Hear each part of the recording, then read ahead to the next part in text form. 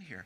And now we are stuck with this reality of Trump and Pence and the rising sort of overt nature of their fascist administration, in part because of who the Democrats are, because of what the Democratic Party stands for.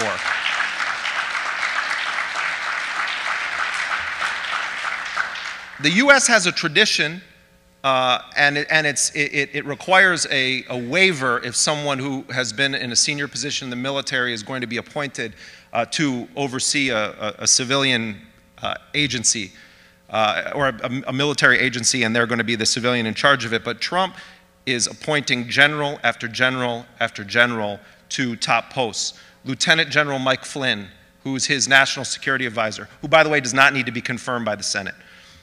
Lieutenant General Mike Flynn was General Stanley McChrystal's top deputy when McChrystal was the head of the elite assassination force, the Joint Special Operations Command. He was the guy that drew up the plans for the United States to, and as they put it, kill their way through Iraq and Afghanistan. This is a force that has been totally unaccountable and empowered further under the Obama administration. He also is a radical Islamophobe who truly does believe that Islam as a religion needs to be destroyed, not just people who conduct terrorist attacks and say they're doing it in the name of Islam. He wants the religion wiped out. General James Mattis, who led the siege of Fallujah when he was a commander on the ground in Iraq, he's the one that intervened and got the guys who did the Haditha massacre off the hook.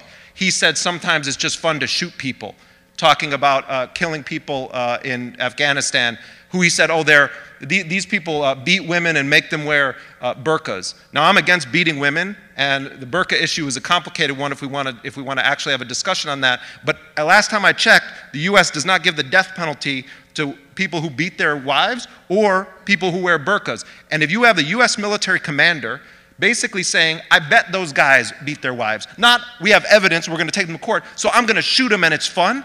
Think of the message that that kind of sends to the world when you have our Secretary of Defense is a guy who says it's certainly fun to shoot some people, meaning Muslim men in Afghanistan. You have General John Kelly, who is a vicious anti-immigrant, closed border advocate, who now is going to be in charge of the Department of Homeland Security. Then you have Admiral Mike Rogers, who's going to be running all of the spy operations through the DNI. And I could go on for a half hour or more about all of these guys, but I want to end by telling you about Mike Pence. I've been following Mike Pence's career for more than a decade, but he is one of the greatest holy warriors in the eyes of the radical religious right. He has been groomed for many years to be their sort of white horse running in to save the country from vicious secularism and scary atheists and gay people, and the list goes on. Mike Pence is what we call a theoconservative. He is a theological fascist, a Christian supremacist. Well, I called him a Christian jihadist, and boy, did they go nutty over that. And I'm like, you know, because you don't know what the word jihad means. Oh, I know what it means. I'm just saying, like, well, when you use it next time, how about you think about the way you're using it? But he is a Christian jihadist. I think we should use the terms that they use for everybody else, talk about them.